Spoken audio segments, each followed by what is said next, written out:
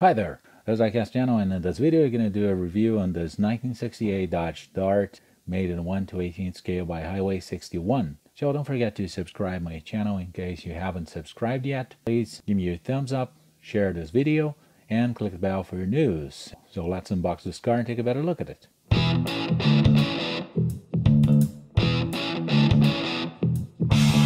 This is 1968 Dart that's made by Highway 61 at 1/18 scale. This car is made in silver period. That's one of the colors in a 1968 catalog for Dodge Dart, and it's a GTS. This particular model car has got some issues, and that's the reason I've got this car for a very good price at the time. I don't remember how much it was, but it was a pretty long time ago. As soon as I managed to repair those items, I intend to make a video of those repairs. So let's take a better look at this car in this review. This body started in 1967 and went to 1969.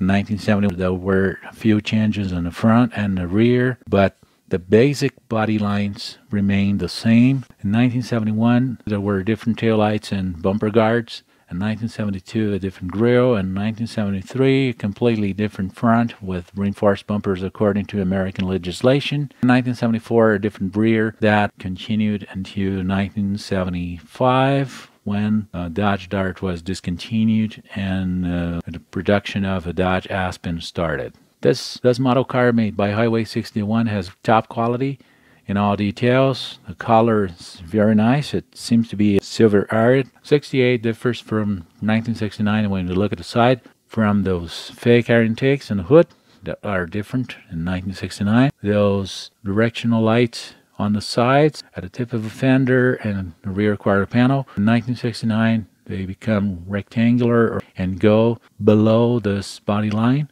both in the rear and in the front. GTS logos are higher and narrower for 1968 and lower and wider for 1969. Besides those bumblebee stripes here in the rear, instead of being double or a single wider stripe with those tiny stripes at the edges for 1969. And the same thing happened to Dodge Charger and Coronet. The front of the car, as we notice, has a very good quality, and the grille is an actual grille. We can notice here the front panel is seen through the grille. This hood has got a little misalignment. It's a little more to the right than to the left side. So the gap here is a little wider. This is one of the issues I'm gonna try to correct. The second issue this model car has is this windshield has got a crack, and it's a little bend to this side here.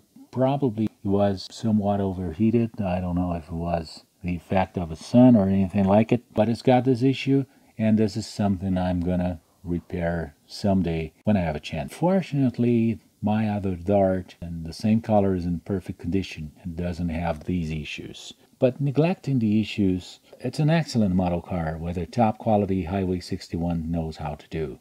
Headlights and directional lights and grille, bumper are all very realistic. The GTS logo, that's a photo etched logo, is not a painting or a decal or anything like it. Engine bay of this car with all details. Valve covers are chrome in this case. The engine is blue. It's a 383 with a 4-barrel carburetor. Cables, wires, distributor cables, and spark plug cables are all very well reproduced. Reservoir, battery, radiator cap, grille, which is an actual grille, not only a mesh. Front panel, the engine bay itself, hood hinges, which are very realistic and like the ones in the real car.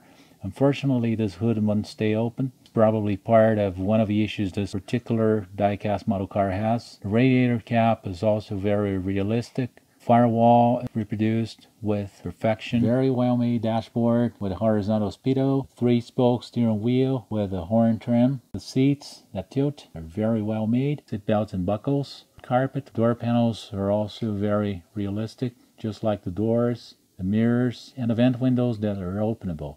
This is the second issue this model car has. This vent window is actually curved, so perhaps this car was exposed to some sort of heat. I'm not quite sure what happened to it. But fortunately, it didn't damage more things than this vent window and the windshield and the passenger side. The pedals are very well made. Interior is all well made in general. Door shuts correctly aligned, cast and metal lock. Door handle has a separate part. Chrome trims are all perfect. From the passenger side, you can see the issue that happened to the windshield. But one thing that's very curious, this windshield is damaged on the passenger side. It's a little kind of melted down a little bit and somewhat deformed due to that. That's something I'm going to try to repair. But the vent window is intact. And the driver's side vent window, where there was no damage to the windshield at all, is bent. This is curious. I'm very curious about what actually happened to this car. But anyway, neglecting those defects, the model car is exceptional. The door panels, window cranks, and all the other details are perfect and very well made. The headliner, that's attached to the windshield. The windshield damaged, I'm going to try to repair. Dome light is intact. Passenger door that shuts correctly. And a Chrysler Panther Star in the right fender. It's the only decal on this car, and the other logos are all photo ads. Very realistic taillights, made in acrylic with the chrome trim with the top quality. The rear panel that's made in plastic with the chrome trim is also very realistic. The GTS logo and a dual exhaust floor mat, the gas pipe, as well as a rubber seal around it. Unfortunately, this trunk lid won't stay open, so I have to hold it. This is one of the issues I'm going to have to repair. The trunk lid is also perfect. The hinges are perfect. The base of the car, and Highway 61 does an excellent job in this car undercarriage. Just like it happens to GMP, Earl Authentics, it has working suspensions in the rear and in the front. Those leaf springs are also very realistic. A drive shaft spins. A differential is very realistic. The mufflers and the car unibody, since Chrysler's used a lot of unibodies in their cars. They claimed for a more solid construction. The engine in the correct color. The front suspension has got all correct components. Rear suspension as well. And a gas tank and a spare tire bay right here. They're all made with perfection. Wheels and tires are also great. Quality of wheels and tires, and even a filling cap. Gas cap that's removable, stripes with a very high quality, directional light made with a very good realism. The working suspension. Ranking this car from 0 to 10, I would give it a 10, as I usually do to Highway 61 Dodge Darts. They're really perfect cars. They're made with very good quality. And this car is no exception to the rule. I'm not going to take those issues that happen to this particular model into account, since they're not responsibility of the manufacturer, but something that happened to this particular unit during handling or transportation, whatever. So with all details, with the painting quality, with all reproductions that were really fantastic. So I'd like to thank you for all likes and views. Please don't forget to subscribe my channel in case you haven't subscribed yet. And let me know down in your comments what you think about the car and about the video. Don't forget to click about for news to give me your thumbs up and share this video. Thanks for watching. See you in the next video. Bye-bye.